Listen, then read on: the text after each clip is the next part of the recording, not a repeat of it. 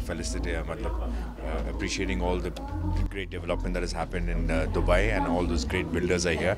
So it's like a great thing to honor them, because Dubai is one of the fastest growing cities and developed cities in the world.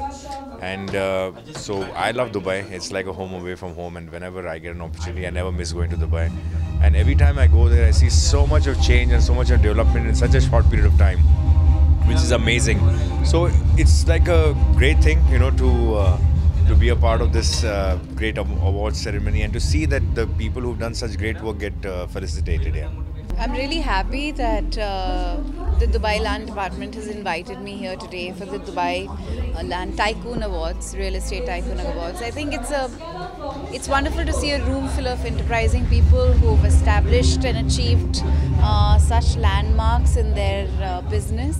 And we know, all of us know, how many Indians live in Dubai and have their homes away from home, and it's really nice to see how many Indians have succeeded in Dubai in business.